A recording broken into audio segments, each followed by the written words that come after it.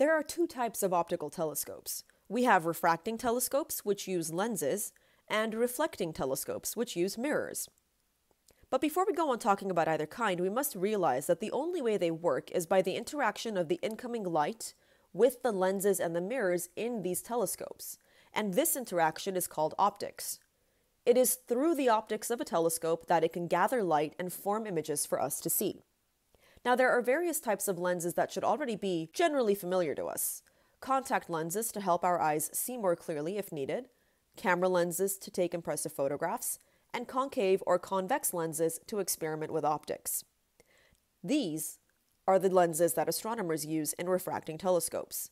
So let's take a look inside the body of a refracting telescope to see how it interacts with incoming light. As light enters the tube of a refractor, it is bent by the primary or objective lens, causing it to converge at a particular point before fanning out again as it travels to the ocular lens, where you'll put your eye. The point where the light rays converge together is the focal point of the telescope. This is where an image forms.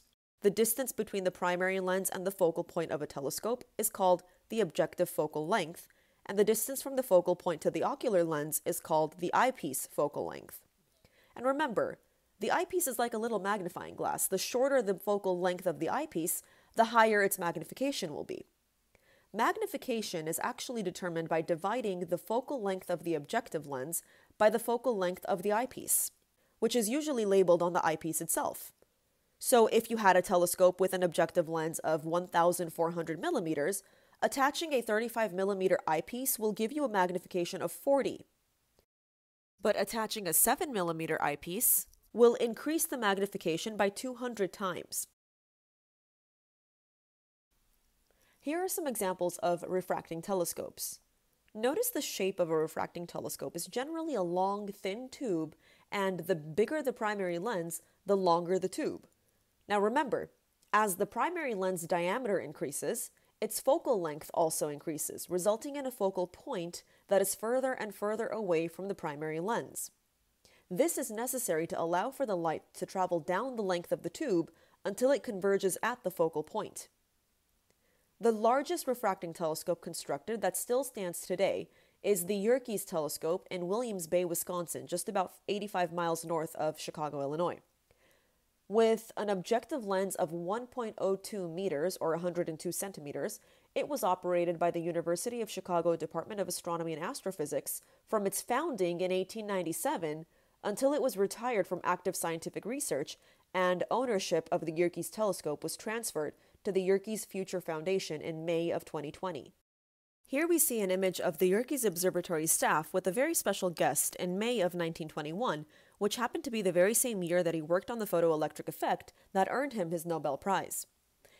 And at one point in time, there existed an even bigger refracting telescope than the Yerkes.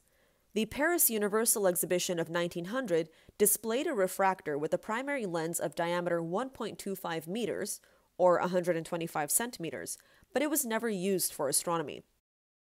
It was eventually dismantled and used for scrap metal after the convention was over and no serious buyer for the telescope had been found. Its lenses are in storage today at the Paris Observatory.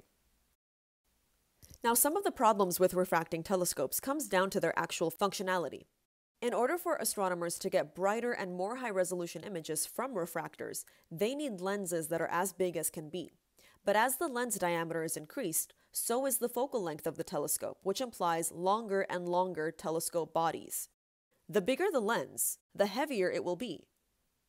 Not only will the lens itself be heavier, but the entire body of the telescope will be so much bigger and so much heavier that it would require quite a bit of support. Look at the size of this large blank of glass that's about to be converted into a lens. Now, with all that to consider, we also need to remember that the quality of glass isn't always perfect. Inclusions and imperfections will always affect the quality of the images produced. But the most prominent problem with refracting telescopes is a certain little thing called chromatic aberration.